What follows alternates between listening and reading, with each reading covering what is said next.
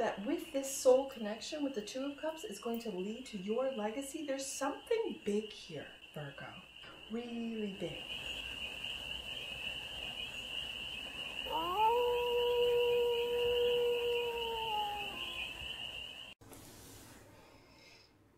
Hey there, Virgo.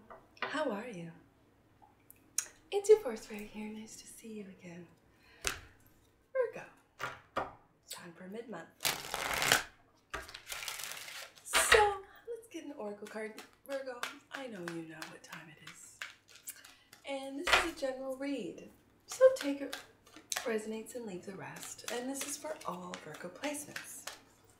So, wherever Virgo is in your chart, let's get one card out for the sign of Virgo to set the tone for this read. Virgo, I'm feeling release. I am. Let's see what comes up. Let's take a look. Feeling release. Like you've released something, you've accepted something, there's something that you're just not bothering with. Indecision. Or you need to release something, Virgo. I use my intuition in all aspects of life. Listening to your intuition can only take you to the best places. It's your ego that takes you down roads you have to learn lessons from. And envy. This is what you might not see, Virgo. I am the same as everyone, but with different challenges. This is a very interesting card, because where a lot of people will judge others based on job, based on status, this is what you might not see, is that you might judge, Virgo, others, and to realize that everyone, you are the same as everyone, but with different challenges. You're here to learn the lessons that your soul wanted to experience. Let's get to the tarot and see what some of these challenges might be causing this indecision for you. Have you been focusing on the material too much, Virgo, and thus weakened, or I don't want to say lost, because it's never really lost. There are lost souls out there, I do have to say that, but lost the connection or have weakened the connection to the divine. Let's take a look, because once you have that real strong connection to the divine, Virgo, you really do see everyone as just experiencing different challenges. So let's take a look. Let's see what the tarot has for the volatility of Virgos. Oh, how many are these? 1, 2, 3, 4, 5, 6, 7, 8, 9, 10, 11 cards. I'll take it. First card out. The Star.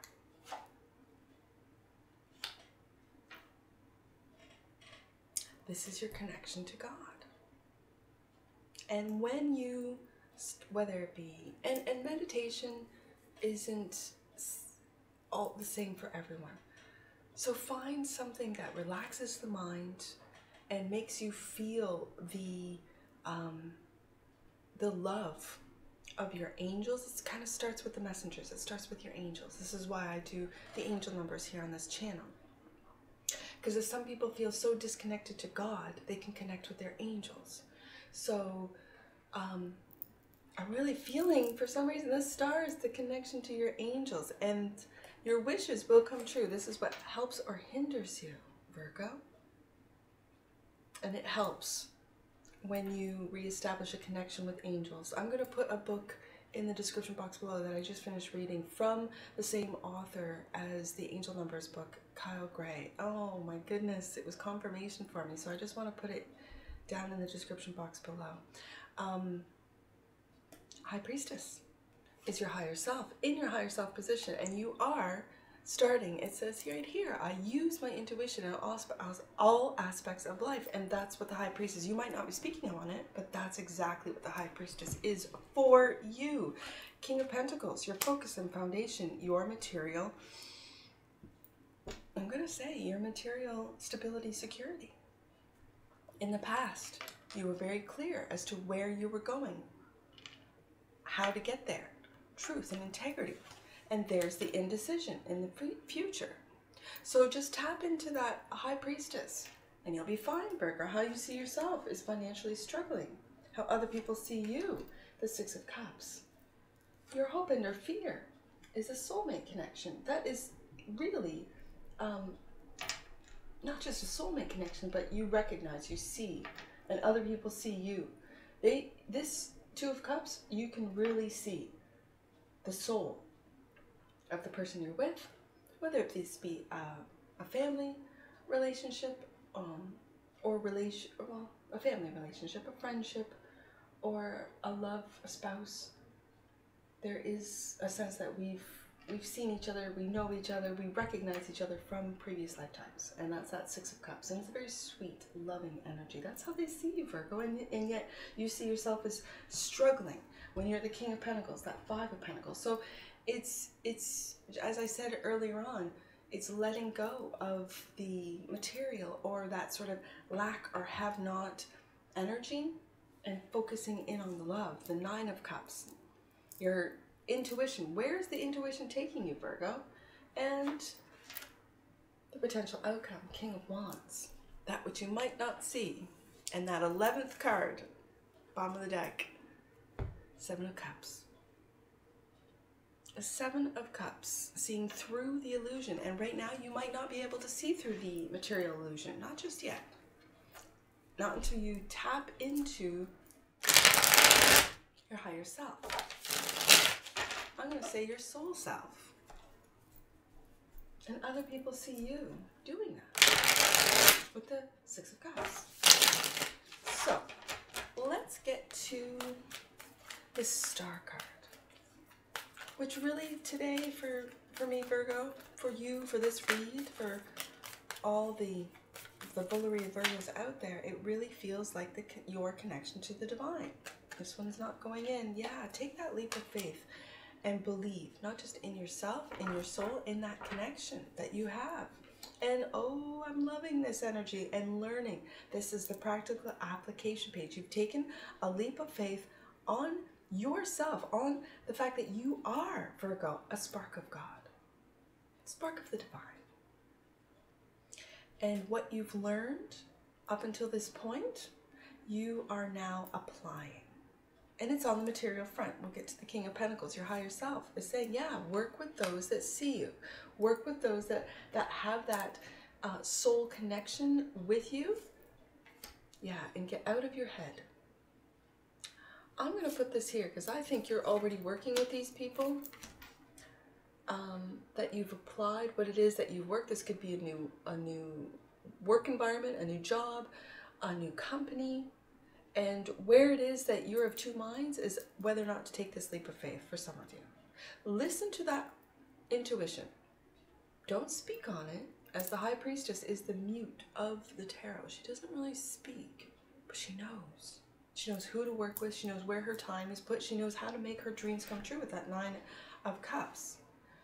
King of Pentacles, your focus and foundation is manifesting this. Yeah, you've manifested the people that you want to work with. You've manifested that energy of that star, that healing, that hope for the future, that ability to be yourself and take that leap of faith with this group of people that you've manifested, whether you know it or not. Interesting. And with a Virgo read, that Nine of Wands. I keep seeing single-handedly holding up the hopes and wishes of others. Interesting. Ace of Swords in the recent past. King of Cups. I've got the King of Pentacles and now the King of Cups. Beautiful energy. And the Sun in the reverse. I'm going to keep it.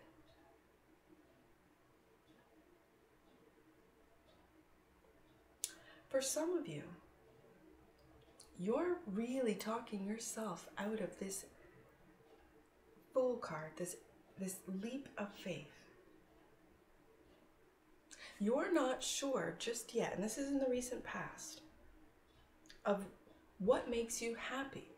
You're diving deep into this King of Cups energy. It's a Scorpio energy. and that the depths of your emotions, the depths of your logic, and really taking a look at what is going to bring you to the sun. Now, in the recent past, it's almost like this disbelief energy, that if I take that leap of faith, that will give me star status, that will make me happy, and you're unclear.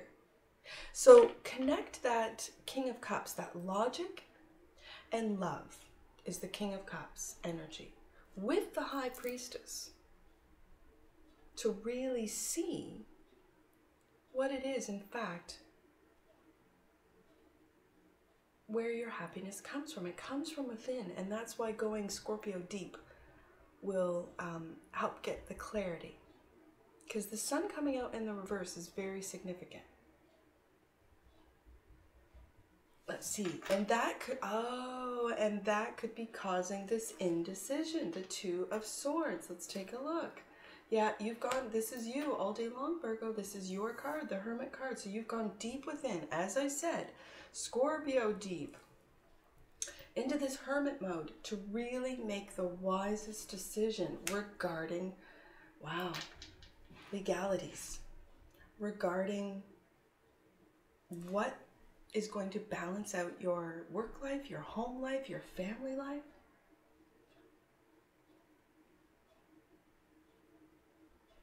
And how you see yourself. Five of Pentacles. The King of Pentacles, go back to the King. And what are you manifesting? Are you manifesting something single-handedly that you've, with the Magician card here, clarifying the King of Pentacles with the 9, it almost feels like you've manifested this King of Pentacles single-handedly. That's all I keep hearing. Let's get another one out. And the Three of Swords. For some of you, this could be a father figure. I've got some King of Water. This is fixed water and fixed earth twice. Clarifying financial struggles, being left out in the cold. And if it was being left out in the cold through a Scorpio, you're darn right, because Scorpios can get ice cold. It's fixed water, which is ice. And if a Scorpio is clearly unhappy, if you're, whether it be you're working with a Scorpio, you're in a relationship with a Scorpio that is unhappy, this is where you see yourself as struggling to really see where this hurt, where these hurtful thoughts, this Three of Swords is coming from. My question is, are you manifesting lessons learned with the Page of Pentacles right below? Are you manifesting those that see you and work well with you, whether it be a King of Pentacles, a King of Cups? And other people see you looking in the past with the Six of Cups and moving away from heartache, moving away, and yet holding on. You could be holding on to, especially if you're going through a Five of Pentacles struggle right now, you could be holding on to investments. I'm really feeling land or land opportunities, like real estate type of thing. And what it is that you are looking back, it could be old family home, old family either cottage or cabin, that if you've lost someone with the Three of Swords, again, could be a father figure, you are looking to move forward with these beautiful thoughts, and legally, with the Justice card here, legally taking a look at whether or not it's worth holding on to. Whatever this decision is, it's a legal decision. And if it has to do with family homes, real estate, this type of thing,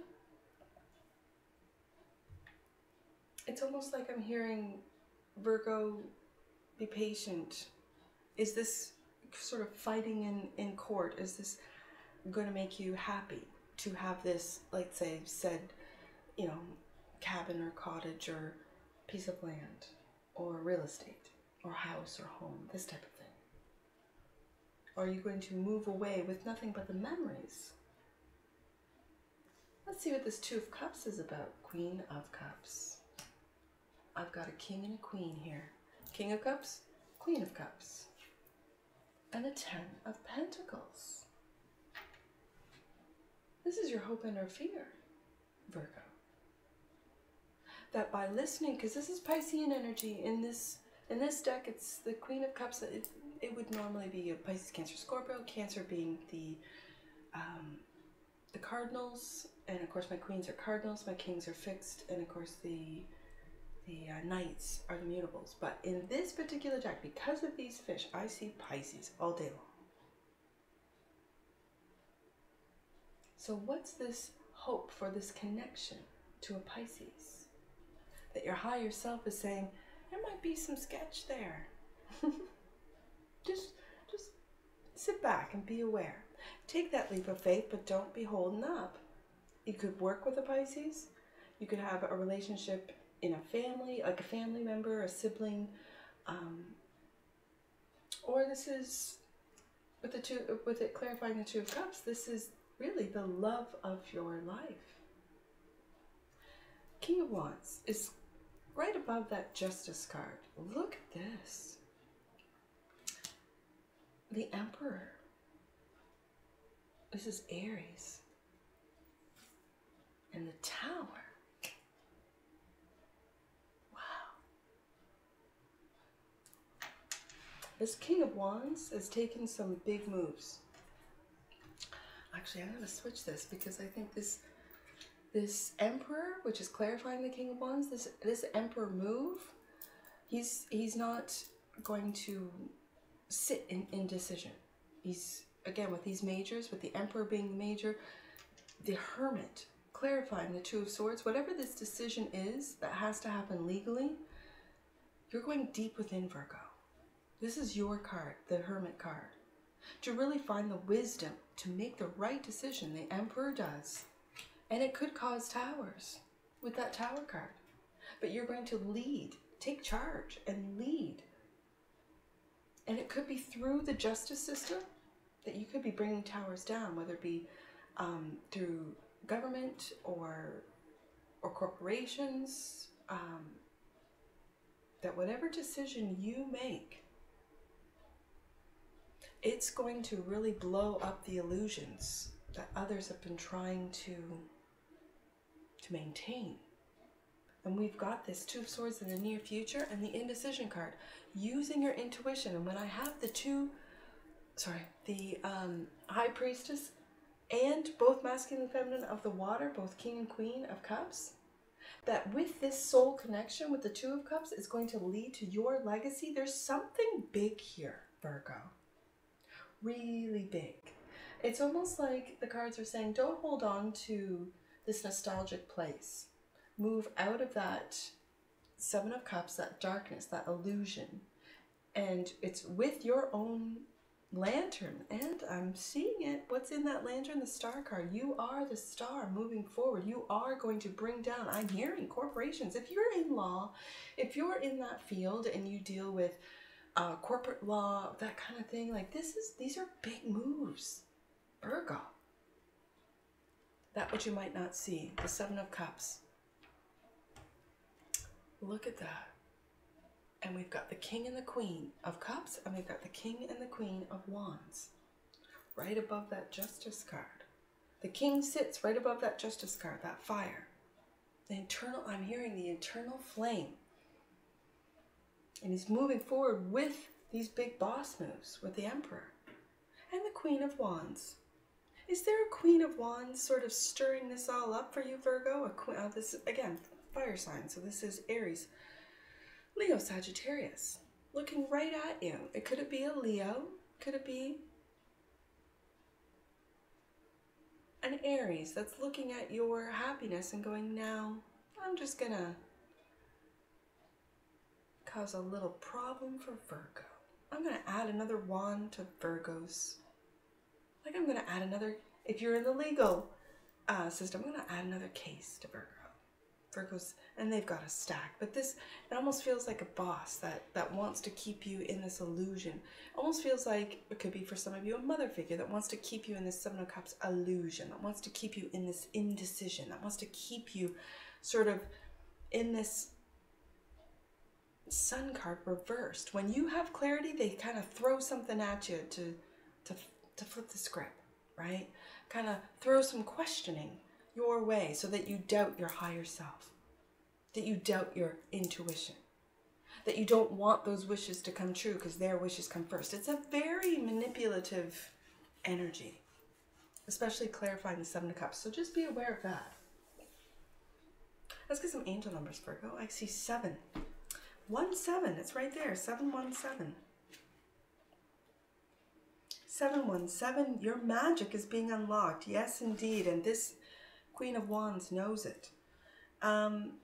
You are in a magical portal, which will allow you to manifest your dreams. And we've got that 9 of Cups right across. This is the minor to the major. This is 2 major dream cards. Stay in alignment with your highest thoughts, High Priestess in the higher self position, and feelings. And we have both the King and the Queen of the water on the table in order to usher in big magical changes. This is major, Virgo. This is major. When we have the Sun reverse, in the upright or reverse, it doesn't matter. It's a major card. Happiness. And it could be just seeing clearly what makes you happy, as we spoke about. The Fool, the Star, the Magician, the High Priestess, the Emperor, the Hermit, the Justice card, the Tower. Like, we've got some majors on here.